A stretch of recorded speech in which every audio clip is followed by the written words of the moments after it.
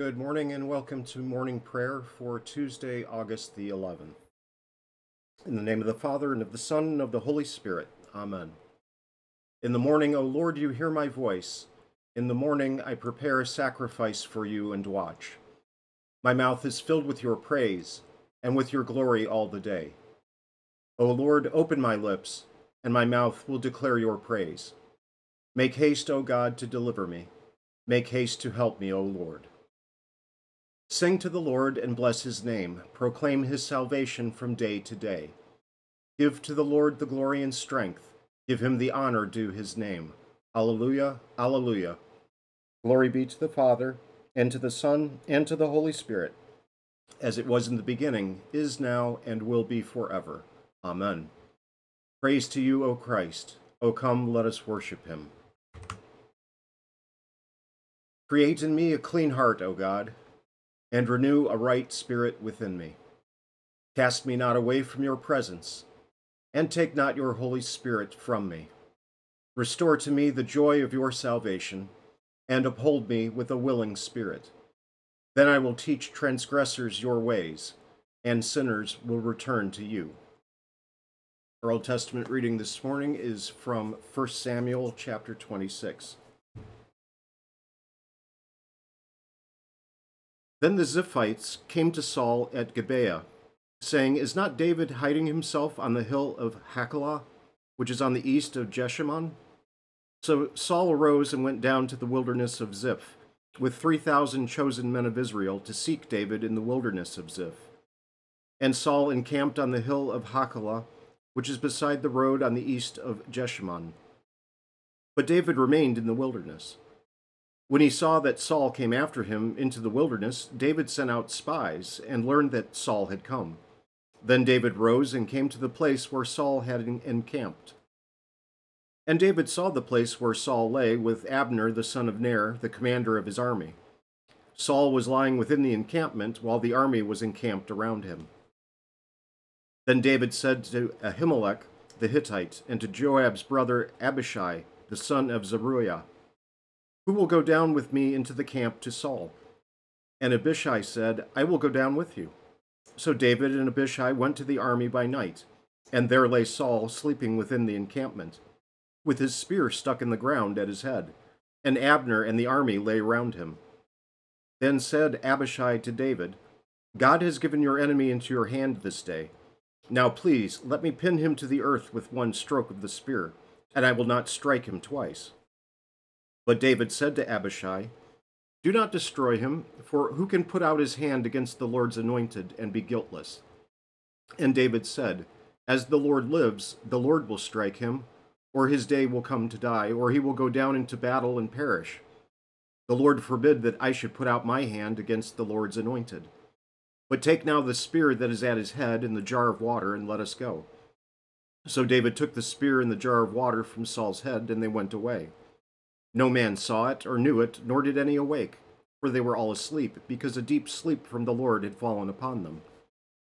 Then David went over to the other side and stood far off on the top of the hill, with a great space between them. And David called to the army and to Abner the son of Ner, saying, "Will you not answer, Abner?" Then Abner answered, "Who are you who calls to the king?" And David said to Abner, "Are you not a man? Who is like you in Israel? Why then have you not kept watch over your lord the king? For one of the people came in to destroy the king your lord. This thing that you have done is not good. As the Lord lives, you deserve to die, because you have not kept watch over your lord, the Lord's anointed. And now see where the king's spear is in the jar of water that was at his head." Saul recognized David's voice and said, "Is that your voice, my son David?" And David said, "It is my voice, my lord, O king." And he said, "Why does my lord pursue after his servant? What have I done? What evil is on my hands?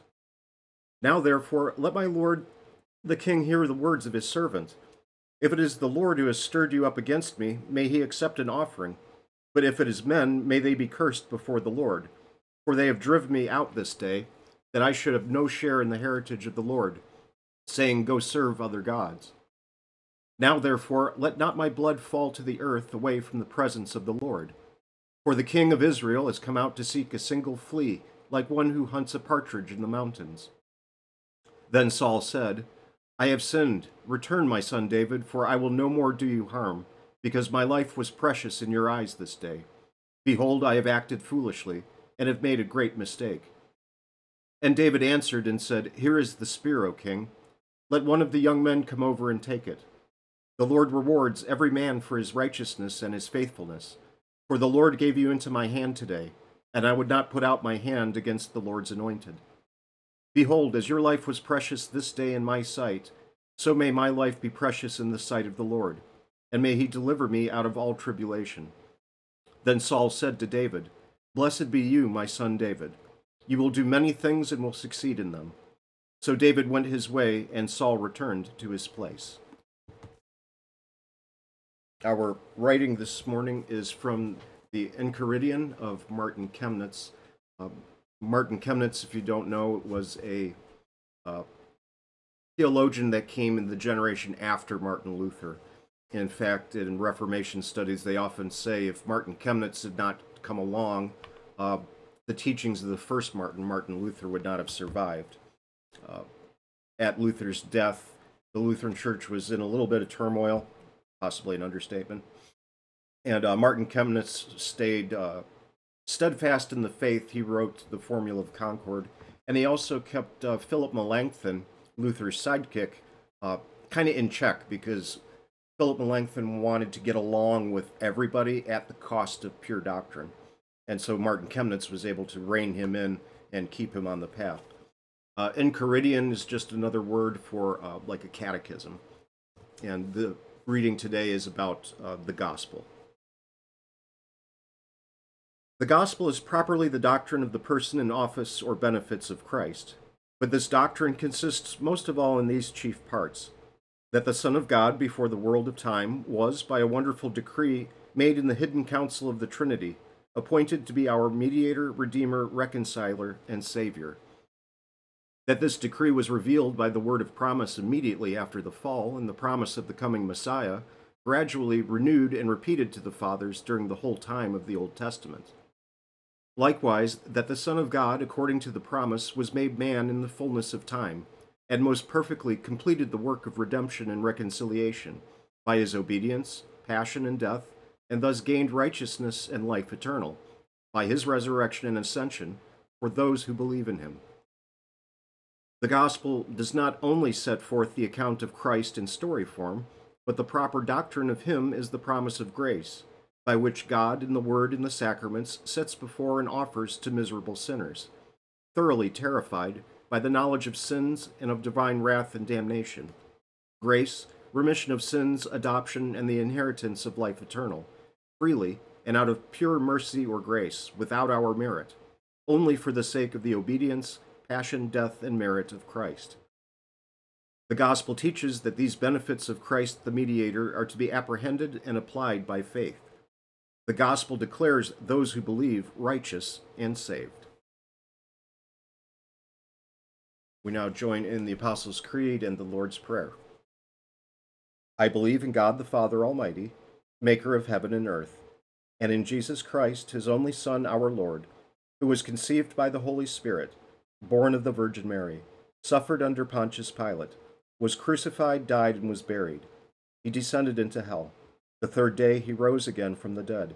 He ascended into heaven, and sits at the right hand of God the Father Almighty. From thence he will come to judge the living and the dead. I believe in the Holy Spirit, the holy Christian Church, the communion of saints, the forgiveness of sins, the resurrection of the body, and the life everlasting. Amen. Our Father, who art in heaven, hallowed be thy name. Thy kingdom come, thy will be done, on earth as it is in heaven. Give us this day our daily bread, and forgive us our trespasses, as we forgive those who trespass against us. And lead us not into temptation, but deliver us from evil.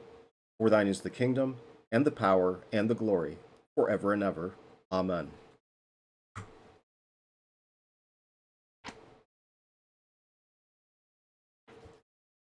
Almighty God, Heavenly Father, we praise your fathomless mercy with which you take pity on sinful men. All the prophets and apostles preach this to us in your holy word.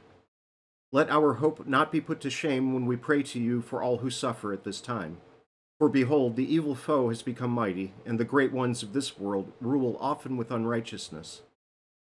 O God, who in former times caused your saints to overcome injustice, strengthen also today all who stand in need of your help. Grant that all prisoners of war held as slaves and sacrifices of earthly wrath may return to their home. Stand by all refugees and homeless people and be their justice. Be a father to the widows and orphans with your strong protection. Go through bars and fences to those who are imprisoned for the sake of your name. Strengthen them for a good witness, and let them not waver in the confession of your name. Teach us, through their example and the example of so many holy martyrs, to be ever watchful of the confession of your Son's name. Let us not be put to shame when the evil foe lays his hand on us. But if it is your will that we be persecuted for confessing Jesus as our Lord and only Savior, then support us in your grace, that we may withstand all trials, and grant us peaceful rest. Through Jesus Christ, your Son, our Lord, who lives and reigns with you in the Holy Spirit, one God, now and forever. Amen. O Lord, so rule and govern our hearts and minds by your Holy Spirit, that, ever mindful of the end of all things and the day of your just judgment, we may be stirred up to holiness of living here, and dwell with you forever hereafter. Through Jesus Christ, your Son, our Lord, who lives and reigns with you in the Holy Spirit, one God, now and forever. Amen. I thank you, my heavenly Father, through Jesus Christ, your dear Son, that you have kept me this night from all harm and danger. And I pray that you would keep me this day also from sin and every evil, that all my doings and life may please you. For into your hands I commend myself, my body and soul in all things. Let your holy angel be with me, that the evil foe may have no power over me. Amen. Have a blessed day.